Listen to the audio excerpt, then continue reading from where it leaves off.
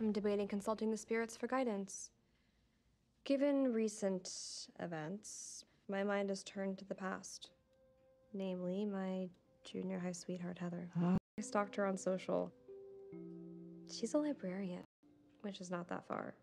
I can't help but thinking maybe our story isn't finished. But if you ask me... Oh, sphere of knowledge. Should I call Heather?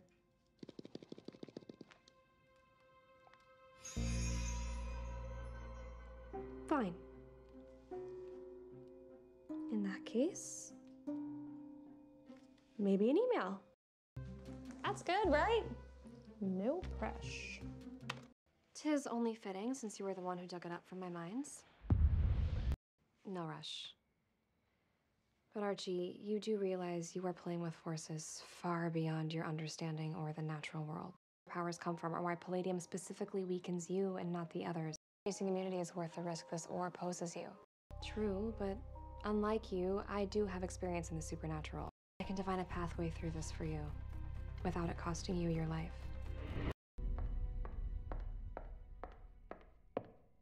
Nana, have you seen my book on Rasputin?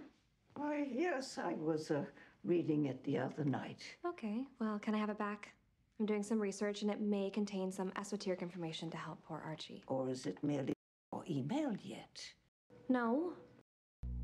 In your experience, people also communicated by pigeon. Now get my Russian tome, you Baba Yaga.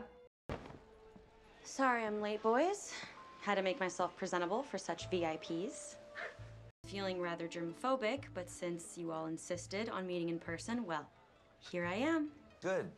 Nice, Reggie. Together a new company valuation so you can see exactly what you'd be walking away from. Some of this is gonna happen. You're an amateur trafficking in the arcane arts. I have to. Build up an immunity to it, yes, and you will the right way. With some of my yummy Palladium soup. The raw ore is too intense for you. You have to titrate your exposure, Archie. Like the Russian mystic Rasputin did. He ingested small amounts of diluted poison over time to build up a resistance to it. And it worked for this Russian guy? Absolutely. He became almost impossible to kill. They had to drown him in the end. It's about to go down. Remember in high school when I sponsored that kissing booth? Now I'm cursed with the kiss of death. Thank you for risking cocktail hour with the Spider Woman. Still, sounds like we're all having a time of it.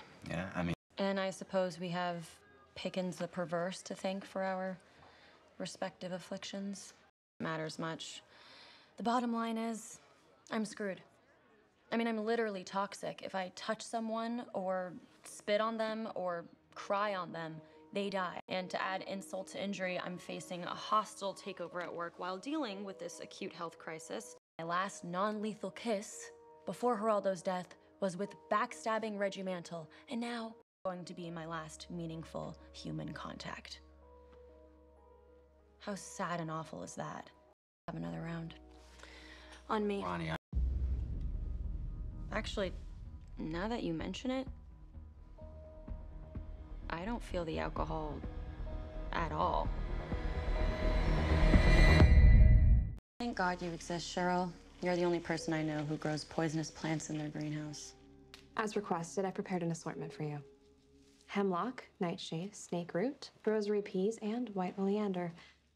These are perfect. I want to test a hunch that the toxins my body's producing are making me immune to other poisons. Just remember there's no shame in having your stomach pumped. I will have a private ambulance on standby. Also, you wouldn't happen to have any books about spiders, would you? But of course. How many would you like?